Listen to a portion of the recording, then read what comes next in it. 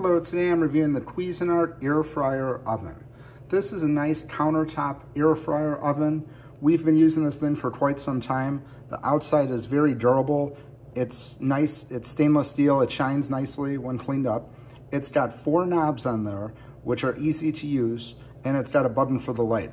The inside here, it's got 2 shelves. It's got 1 tray, and the bottom just has a wire rack. And then it's got this area here for cleaning crumbs out here. You'll see it's been very heavily used. There's some wear and tear on there, and it's held up nicely. It fits on the counter nicely. It doesn't take up too much room. I'll show you a side view here.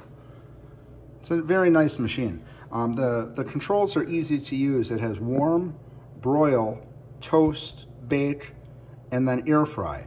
And then if you're using the oven, it has a timer up to 60 minutes.